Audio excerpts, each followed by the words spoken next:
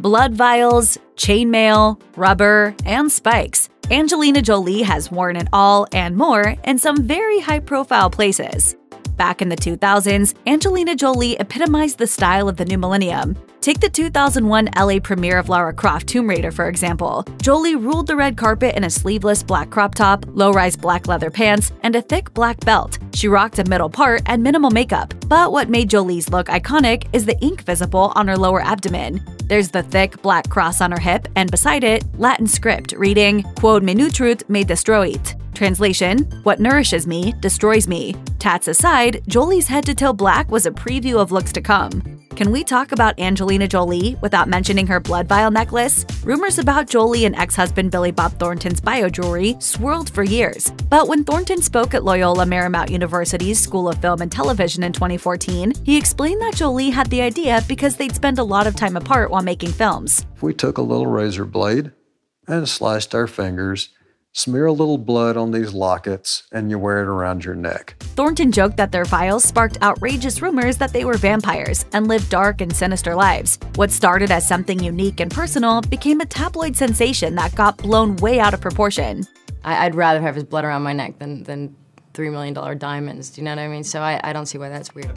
For her 2004 Oscar look, she turned to designer Mark Bauer, who put her in a white gown with a deep neckline and a matching wrap. The gown was so popular that it spawned its own Wikipedia page. Jolie's choice to wear Bauer was an important step in her transformation from punk princess to movie goddess. Bauer's official website elaborates on his brand style, stating, "The Mark Bauer aesthetic is the very definition of timeless elegance, touched by his love of cinema, undeniably sexy, yet kept in check by an appreciation for classic silver screen glamour. The ideal red carpet recipe? We think so."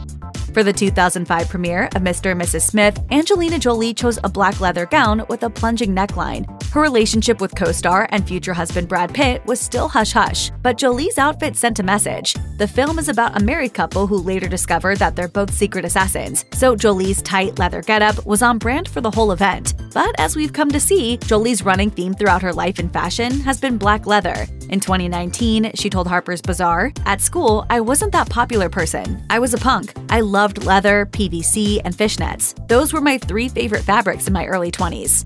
In a departure from her usual head-to-toe minimalism, Angelina Jolie wore a pair of massive emerald earrings by jeweler Lorraine Schwartz to the 2009 Oscars. The emeralds, sourced in Colombia, were a combined 115 carats, according to the Daily Mail. The price tag? $2.5 million.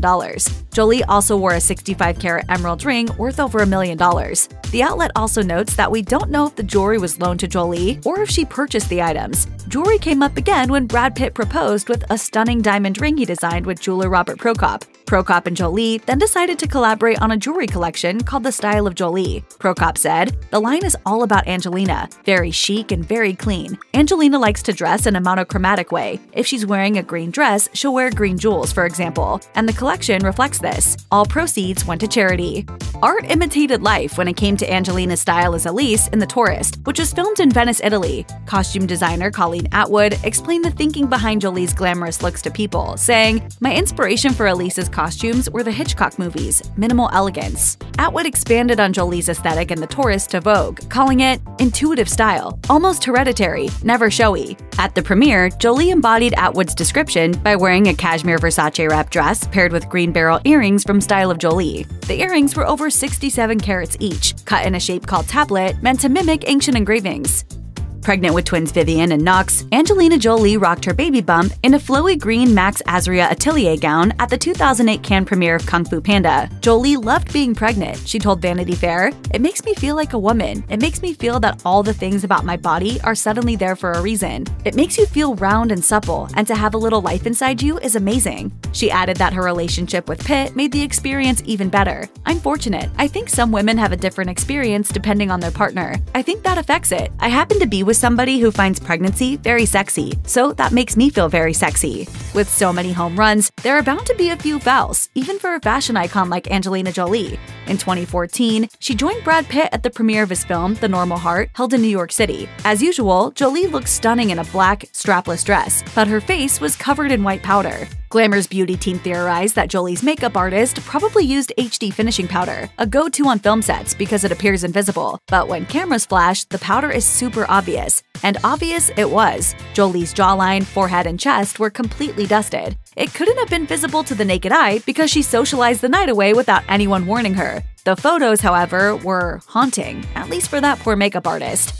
Angelina Jolie attended the 2011 Cannes Film Festival to support Brad Pitt's film Tree of Life. At the event, she donned a brown satin gown by Atelier Versace. The look was quintessential Jolie, elegant but understated. On and off the red carpet, she likes simple things that never go out of style. She told Vogue, "I invest in quality pieces, and then just wear them to death. Boots, a favorite coat, a favorite purse. I don't change things often, you know? That's one of my things." As she explained to Fox News, "When I'm not all done up for some kind of, I'm boring. I'm very utilitarian. I like things that function. I like to travel a lot. I like to be busy. I have a lot of kids, so I don't have a lot of extra time for other frills."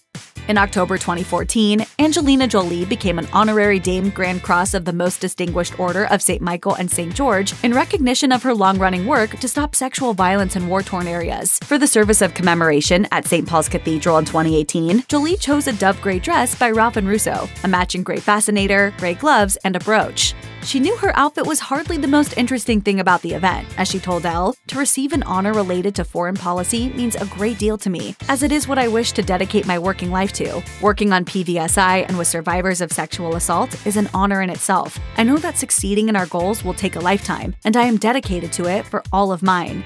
Angelina Jolie adored playing the Wicked Witch in Disney's Maleficent. The misunderstood antagonist had been one of her favorite characters since childhood. As she told Rotten Tomatoes, "It was a little terrifying for me to bring her to life because I was such a fan of hers. Then she tried on the horns," Jolie explained. "I got my horns on for the first time, and I got my staff, and it was like living out some childhood fantasy to become somebody you've always been curious about."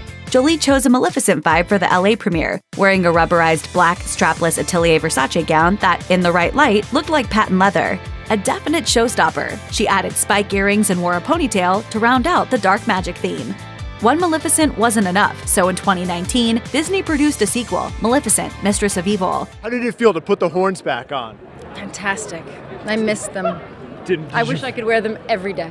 At the London premiere, Jolie wore a custom Ralph & Russo gown with a gold harness and a cape. In keeping with the witchy vibe, the dress featured embroidered Swarovski crystal spiders and scorpions. Even the paint was on theme. Jolie wore a red lip and sultry makeup. She attended the Maleficent 2 premiere with 4 of her children, Vivian, Zahara, Shiloh, and Knox. Adorably, daughter Zahara also wore a Ralph & Russo gown. For the 2021 Rome Film Festival premiere of Eternals, Angelina Jolie showed up in a silver Atelier Versace gown and earrings by Italian jeweler Vernier. She told Vogue, "I signed up to support Chloe Zhao's vision and Marvel's commitment to expand the way we see superheroes. Running around in a gold bodysuit was not how I imagined my 40s, but it's good crazy, I think."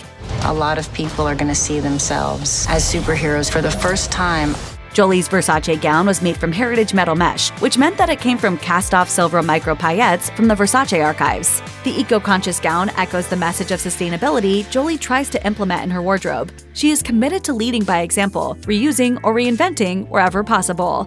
At the October 2021 Eternals premiere in Los Angeles, Angelina Jolie went for a gold Bauman resort gown with a daring chin cuff that connected from inside her lower lip to beneath her chin. The custom piece was created by Nina Baronato Jewelry. That night, Jolie's children made headlines of their own. Daughter Zahara had on the Ellie Saab gown Jolie wore to the 2014 Oscars, while daughter Shiloh wore a reworked Gabriella Hearst that also belonged to her mom. Jolie's other kids also wore pre-owned clothing. As the actor explained, "My kids are all mixed with vintage, and in my old Oscars dress. We did all vintage and upcycled my old stuff. It was a fun way to show how eco-conscious fashion can create a family bonding moment. Lord knows Jolie's looks are too beautiful to only wear once."